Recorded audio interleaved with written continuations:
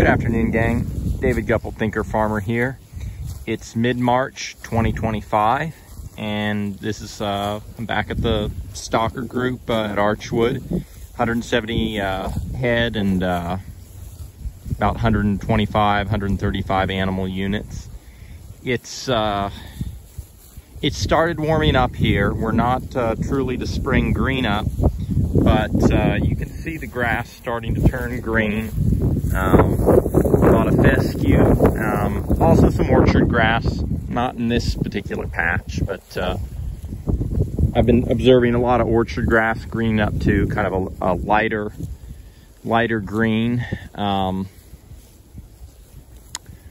Yeah, like I said, it's mid-March, so spring is is dependent on what the weather does. We've had an unusually cold winter, and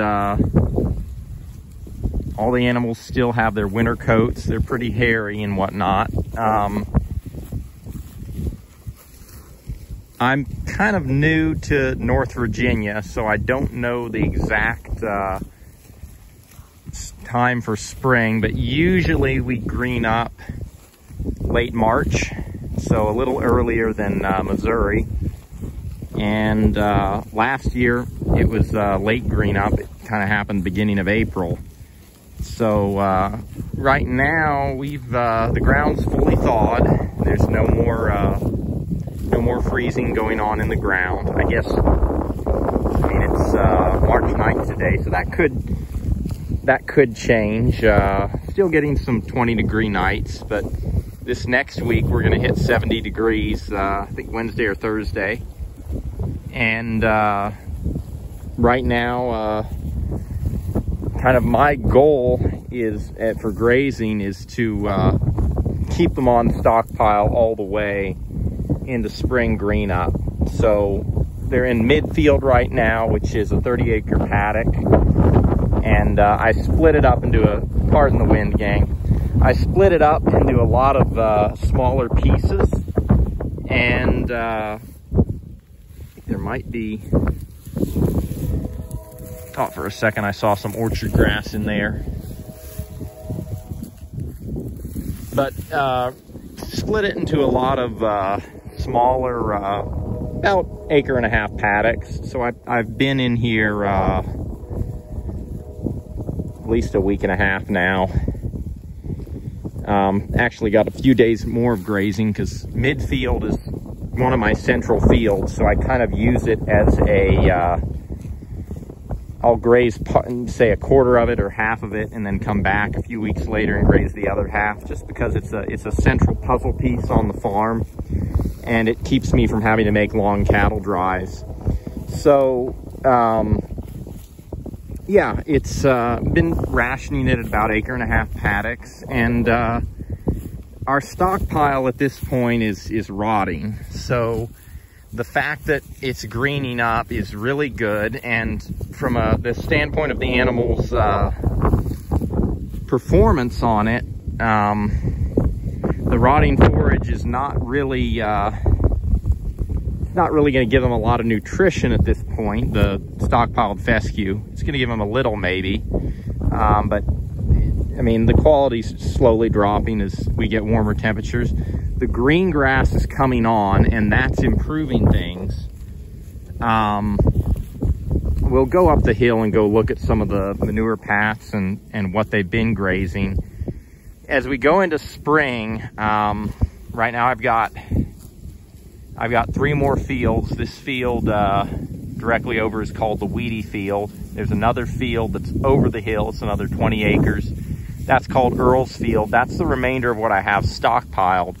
So at 1.5 acres to 2 acres a day, do the math, that's 25, it's about 40 acres. So I have another close to 3, should have close to 3 weeks. Maybe not quite that.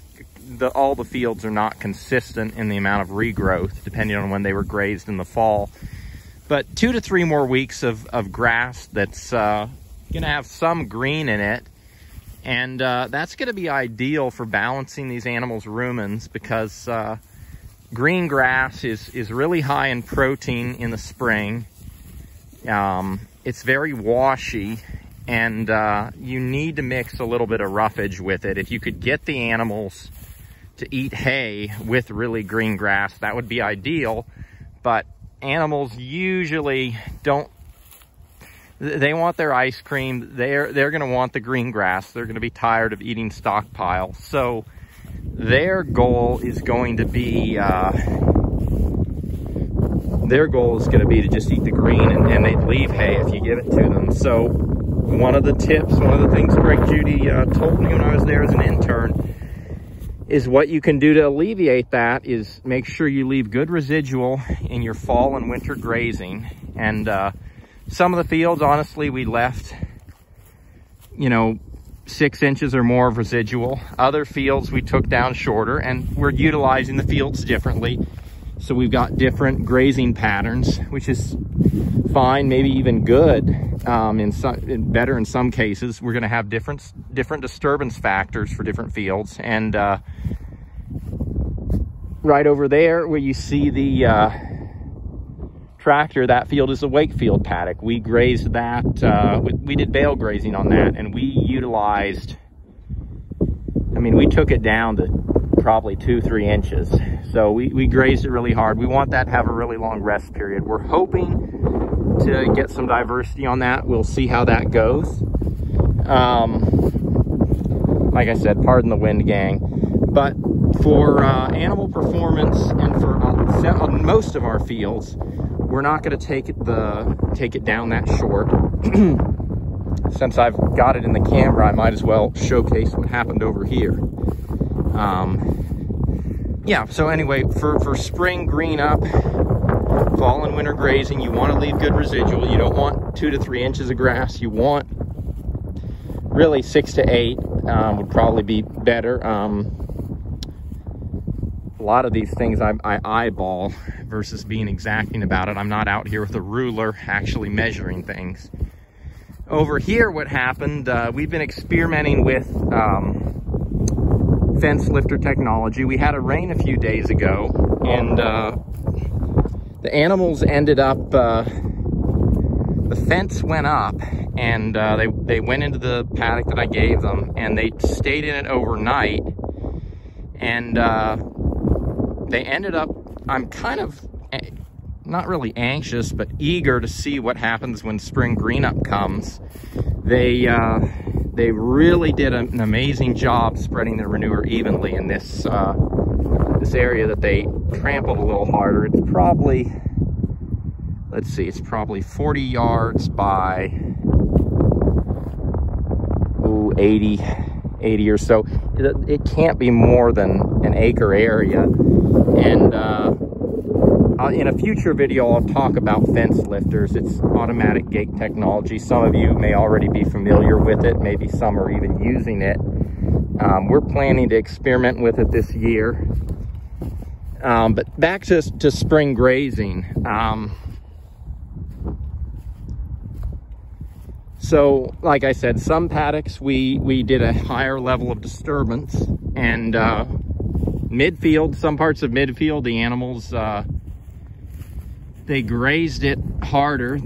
Animals have their preferences, and these are stockers, these are not cows. I'm not really pushing them. I'm letting them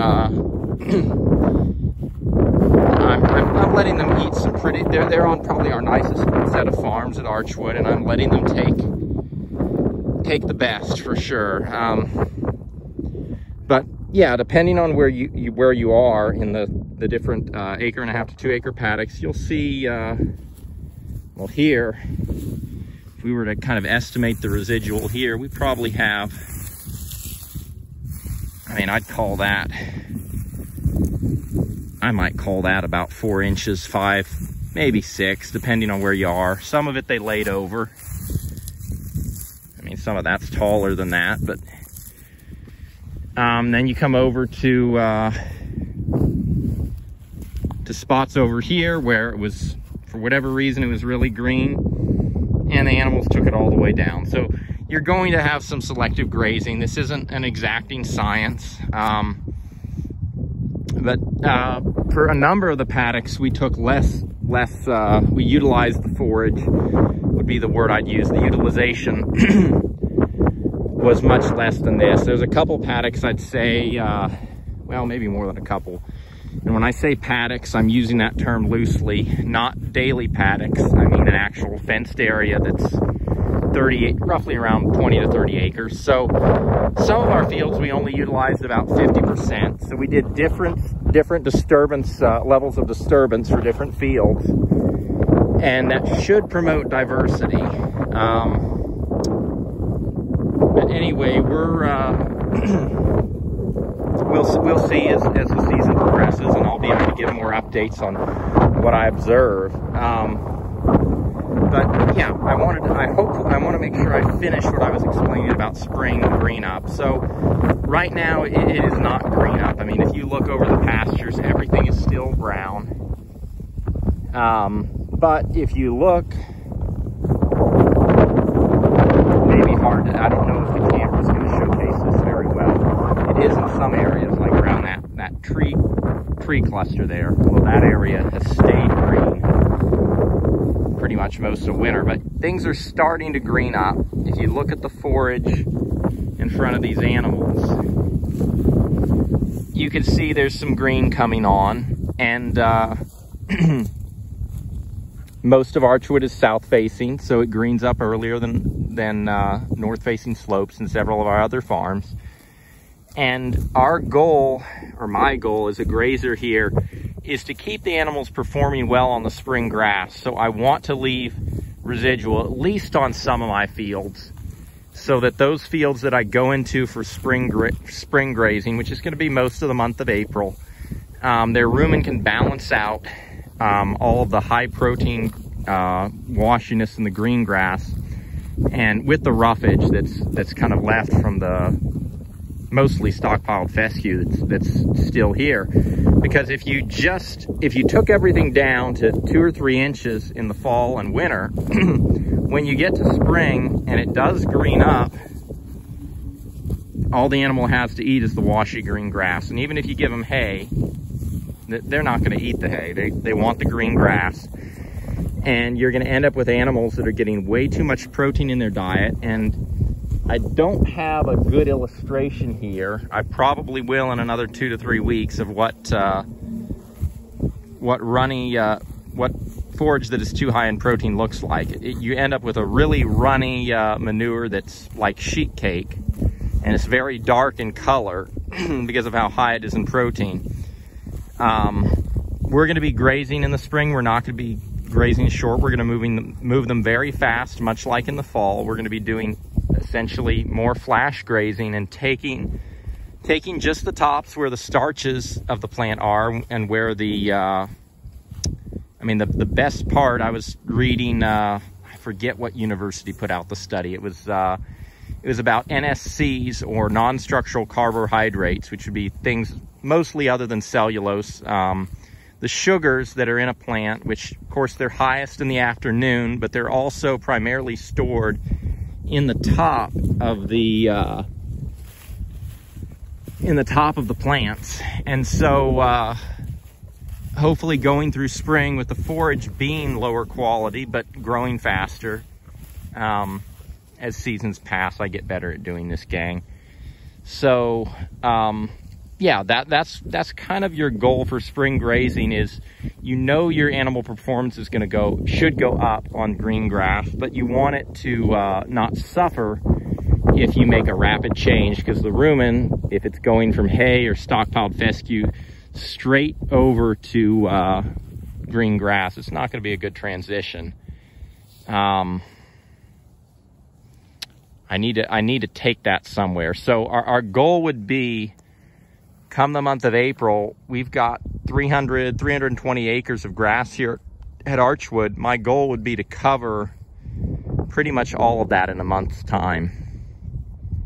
And then, so midfield here where we are, this hasn't been grazed since, I don't have the calendar in front of me, but it's September, probably September. So it's been a while.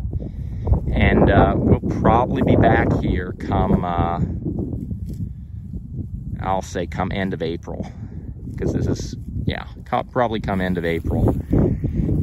Anyway, gang, that's where I'm going to leave y'all. It's a beautiful day. Animals have been performing well. Yeah, hope everyone's doing well as we look forward to Greenup. Blessings for the journey, gang, and keep it real.